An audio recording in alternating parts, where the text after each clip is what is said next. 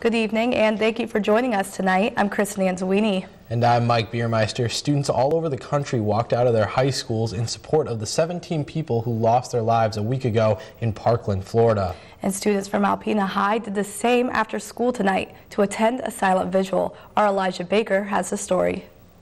People are bad. People do this, but it's also guns. We have to have faith in our humanity and community like this. Students and other members of the community stood in silence for the 17 people killed at Marjorie Stoneman Douglas High School on Valentine's Day. We have decided, my mother and I, that we just wanted to have a quiet space so that people in our community could come together just to unify and to remember the victims of the Florida school shooting.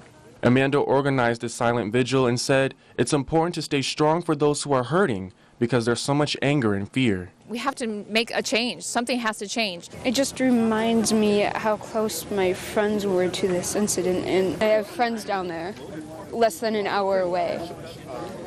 So I was terrified on Valentine's Day.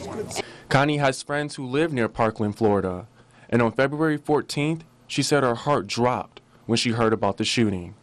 So she did what anyone would do when they hear terrible news. Yes, I contacted them and they are completely fine. As she stands remembering the handful who faced an unexpected end, Connie shared with me what she would say to the gunman if he stood in front of her.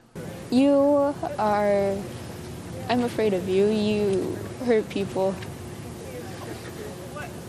You can never take those 17 lives back, nor will you ever be able to. These kinds of things can happen anywhere, and I think it's wonderful when the community comes together and can express their sorrow and their interest and their compassion to others, just as others would do for us if we were in the same situation. Perhaps during that unity of love and peace that we can come together and start talking about our concerns, our fears, and hopefully come up with some ideas to continue to thankfully keep our community safe. Amanda says she plans to partner with parents from the Sandy Hook Elementary School shooting to gather resources and bring restoration in the community. Elijah Baker, WBKB News.